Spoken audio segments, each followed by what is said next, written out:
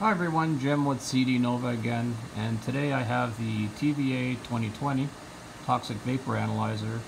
I've done a video on this previously, but today I've got the enhanced probe option that goes with this TVA2020. In a previous video I showed the straight sample tube, which doesn't have any electronics or display on it, but this is the enhanced probe that you can get with the TVA2020. And it has a sample tip right there, and there's up in the side of the sample probe there's a sample filter which you can take apart, and I'll show you that later. You see the handle assembly,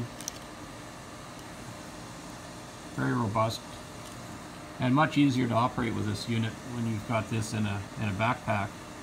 You can just simply have this out in front of you and look at the readings and do a few other things which I'll show you here in a bit as well. So on this unit it has a menu, select, and a backlight button. There's just 3 buttons, that's it, on this enhanced probe. Very simple to operate.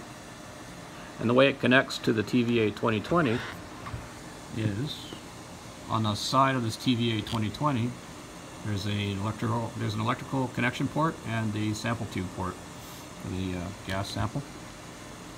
And if you look at the connectors on the TVA2020, the sample tube port is just a hollow tube here, and you can see there's just the quick connect jack right there, and that just pops onto the sample tube port, snaps into place. Very simple.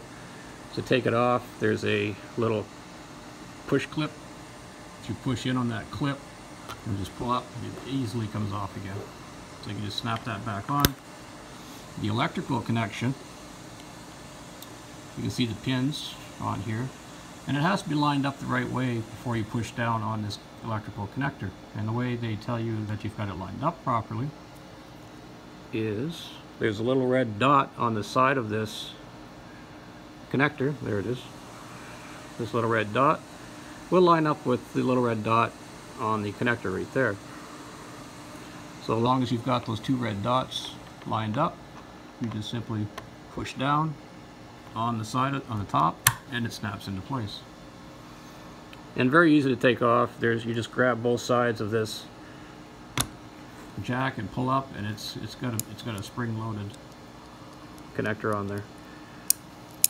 So to put it back on, you just simply line up the red dots and push back down again to get it to seat properly or cut. And that's all there is to connect the enhanced sample probe. Coming around the front of this unit, I'll just push the umbilical to the back out of the way.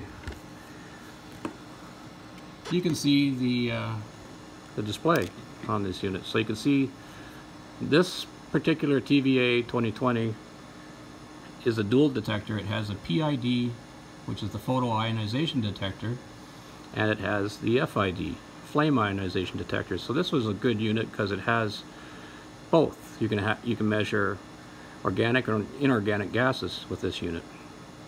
So you can see right now it's reading around 0 for the PID and about 6.2 for the FID. So the FID is lit. There's the hydrogen cylinder at the top that is required to operate the FID.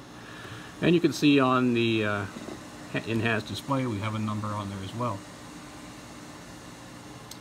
So I can lay, from this point, I can lay this TVA2020 down and I can work with my enhanced probe. So if you have the TVA2020 on a backpack and you have this enhanced probe, it's great because you can just walk around and have this out in front of you, walking around. So you can see it has FID showing at the top. There's a select button in the middle. If I push that, I can toggle between FID and PID, so you can see that change. Now I'm looking at the PID data. If I push the select, it's FID and PID, so you can just quickly select between the 2. There's a menu button right here. If I push the menu button, up comes a few choices to work with. There's the enter logging mode, ignite, other detector, background, and exit. So you can notice there's some brackets around the first line. Enter logging mode, there's a bracket on the left and the right, and that tells you that that's selected. So if I press menu again, I can toggle down to ignite, You can see those brackets follow. Other detector, and then a background, and then the word exit will get selected.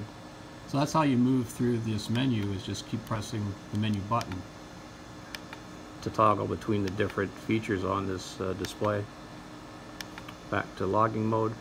So to select logging mode, I'll push the select button right there. So if I push that, I've gone into the logging mode and it shows me PID tag. I can put a name on here. I can put valve 1, and the way I do that is there's an alphanumeric display right here. I can put in valve VALVE number 1. I punch it in through this keypad and it will appear up here on this display. I can accept it or I can exit it. So if I accept it, I'll just push select. And then it'll say start log sampling. So and it'll give me a choice to exit or select it. If I wanted to exit, I would just simply press menu down to exit, or go back up to start log sample. So if I hit enter select on that one, it's now logging. So I've got PID, I would have a tag name here if I had entered it. And what you can see down here is that it's counting down every 5 seconds and storing a sample. So the word store, 4, 3, 2, 1, store. So I've set it to store every 5 seconds, which means take a reading every 5 seconds and store it in the memory on this TVA2020. You can set it for 30 seconds, 1 minute, 2 minutes, whatever you want, 1 hour. Easily selectable, but done through the setup menu on this TVA2020. So to get out of this, you can just simply hit select, because I've got the word exit highlighted to stop logging. I hit menu to go over to exit, press my select button, and I'm back to the main menu again. So if I press menu again to go down to the word ignite, now I've highlighted the word ignite.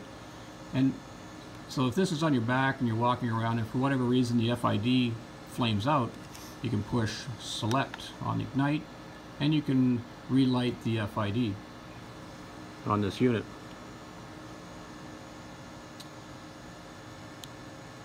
I can press menu again, go to other detector. I'm on the FID now. You see it change. So like if I press select again, it'll go back to PID. Press it again, goes to FID. If I go menu again, I'm now on background. I press select. In this screen it says sampling background, wait until stable. So it's taking a background number that's sitting in ambient air and it will zero that out. If I hit accept, it'll zero this out and create a zero offset of 5.5. If I don't want to do that, I'd press menu again, go over to exit, select, and I'm back up to enter logging mode. So there's logging mode, down to ignite, other detector, background, and exit. So if I went up to, I missed that one, I'll go up to ignite again. So I've got the word ignite highlighted. So the FID is here. So if the FID had flamed out, I can just simply hit select ignite, and you can see it goes to -99, and all it's doing is firing up the glow plug again to start the FID, and it goes back to 5 again. So I know the FID is lit, it is reading. So that's just a quick way to relight the FID should this unit flame out, so you don't have to take it off your back and press run again to ignite the FID. You can do it remotely from this enhanced probe. So if I go all the way down to exit, right there, enter, and I'm back to the main display again. So that's the 3 buttons on the enhanced display. It's just menu, select, and there's a backlight button. And to select menu, you can turn it on. I can go back all the way down to exit, select, and I'm back to the main screen again. And again, to choose between the FID reading or the PID. So if I want to switch to PID, I'll just push the select button and I'm in PID. And there's my reading. Back to FID reading. Very simple to operate this unit. What I'll show you is where the sample filter is. So right here you can actually grab this and actually take it off. Just hold it with one hand and unscrew this assembly. You can hear the filter falling out already. So that's what it looks like inside. It's just a straight hole through the probe, the enhanced probe. But there is a sample filter right in there. You see it, and I can pop that out, and you can see there's just a straight tube hole. Goes right on through. It is hollow. Just can't get it lined up with the camera. And there's the filter. You can buy these in packs. It's just a particulate filter. Keep the dirt out of the probe and out of the instrument. And real easy to put back in. Just drop it back in there, and it's threaded. Just screw it back on, and you're all set. Good to go. Good to go. Just screw it back. Tighten it up. And that's really it. So what I'll do is I'll zoom out just so you can see it clearly.